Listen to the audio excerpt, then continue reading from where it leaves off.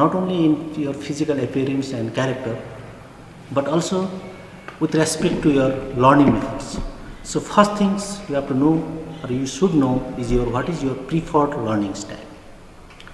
Memorizing the anatomical terms and understanding them is always remain as a hard task in the course of the anatomy. Making the visual image of the anatomical structures in their anatomical positions is like putting a step in the summit of the mountains.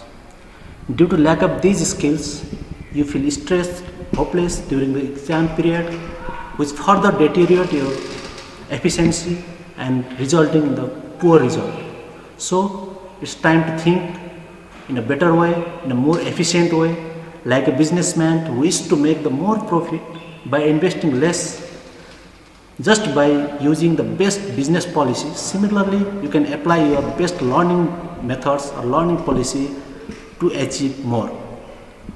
So the first steps you have to do is like the businessman, you have to invest, but your investment is in different form. Your investment, the first investment is your interest in the subject matter of the anatomy, and the second one is the time. The interest in the subject matter of the anatomy is a things which comes gradually when you engage yourself in the subject matters, try to understand their importance, and you start to see the beauty of the subjects. So that's the reasons the interest comes gradually. But the second investment is the time, which is totally in your hand. So again you have to seek a way so that you invest less time in more efficient way and gain more. So for this you have to manage some of your time before the class and some of the time after the class.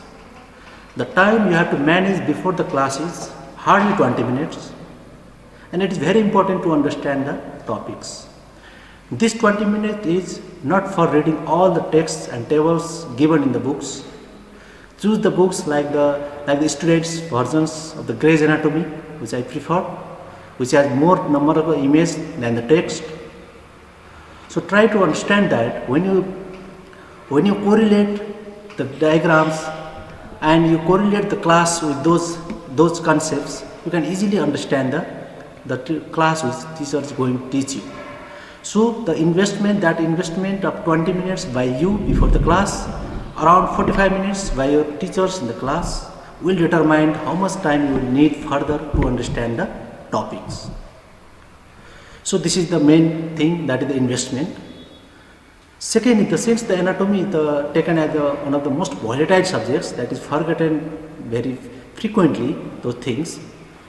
So even if you understand everything in the class and you are damn confident that you are not going to forget this concept that you learned from the class, remember one hard fact that our brain is habituated to store only those things which are repeated frequently.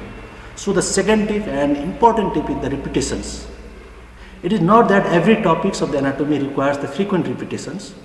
Make the habit of writing some points by side of the page when you study, or you can make some sticky tape points, okay, and by the side of the page you study, so that those points will be given more importance when you revise the topics. So that's why revisions and repetitions is important, and make the habit of writing some anatomical terminology and drawing the anatomical images when you study any topics. Remember that our brain will store those things more easily and for longer durations when you read and write simultaneously than when you read the text alone. So on whiteboards with its markers in your hostel rooms, it seems a wonderful idea to repeat or to study the anatomy course. So try to apply this. So as you know, we teachers, what you call as teachers, we are no more conventional teachers who teach everything you needed in the classrooms. Rather, nowadays we act as a facilitators. The duty of which is, first duty is to give the outlook of the topics which are allotted to him, and the second duty is to clear your doubt if you have any. So that's the duty of the teachers. So from this point, what I am trying to say is that nobody can teach you everything that you needed in the classrooms. So you have to look after other resources. You can look after the videos, tutorials available in the YouTubes.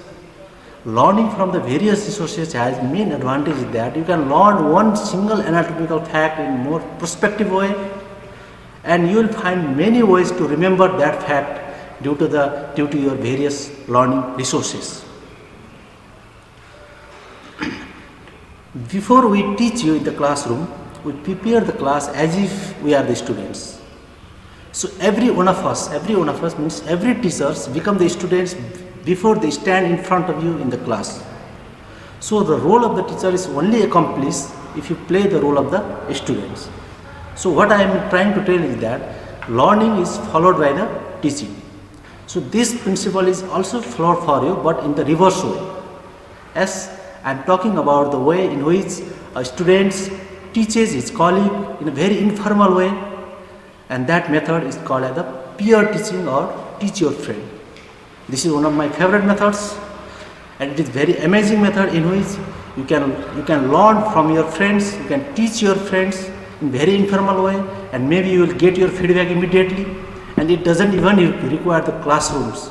You can even learn during your tea times in front of mess. So apply this, be a teacher to your colleague. During our UG days, we used to make our groups for the study purpose. Our group usually consisted of 3 to 4 students.